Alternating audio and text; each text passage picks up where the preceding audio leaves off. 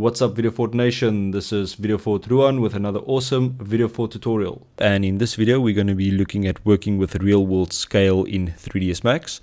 So really simple, basically if you're trying to create a specific object you always need to try and work in scale.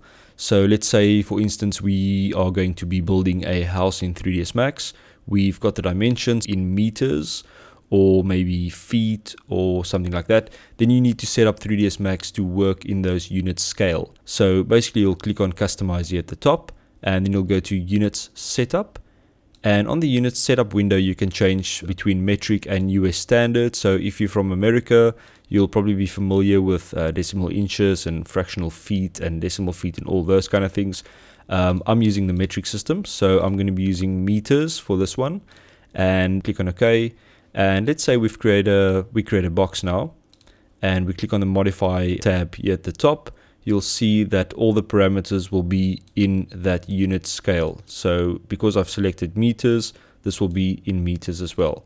So if I set this to, let's say 5, 5, 5, so length, width and height is 5 meters. And if we just zoom out here a little bit, you'll see that I've got a cube 5 meters by 5 meters by 5 meters.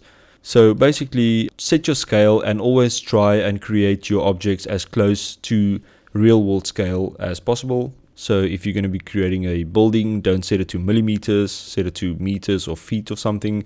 And if you're going to be creating something really small, set it to a smaller scale, like say millimeters or centimeters.